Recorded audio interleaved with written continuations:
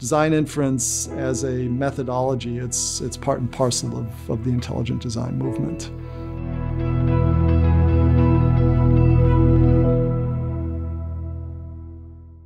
When the design inference first edition came out, it was regarded as a big deal within the intelligent design movement because it promised to put on a solid scientific basis our ways of detecting and inferring design. So that was important because if intelligent design is going to be a scientific movement, design cannot simply be a vague intuition. There has to be a way of cashing it out in a rigorous way.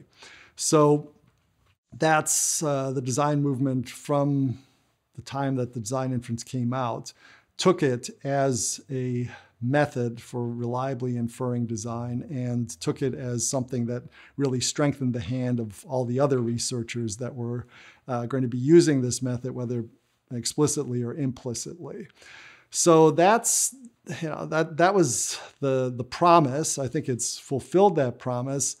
I think in standing against the critics of intelligent design, though, the first edition, there was room for improvement. I mean, there were ideas that needed to be clarified. The notion of specified complexity as a unified information measure, that really needed to be nailed down. I think that has now with the second edition of the design inference. So I think it's mutual. The second edition of design inference now continues to strengthen the hand of the intelligent design movement, and the intelligent design movement, by using these ideas and showing that they can be effectively used in the natural sciences, shows the power and extent of these ideas and the method of design detection. So it's they're mutually reinforcing. I mean, it's really design inference as a methodology. It's part and parcel of the intelligent design movement.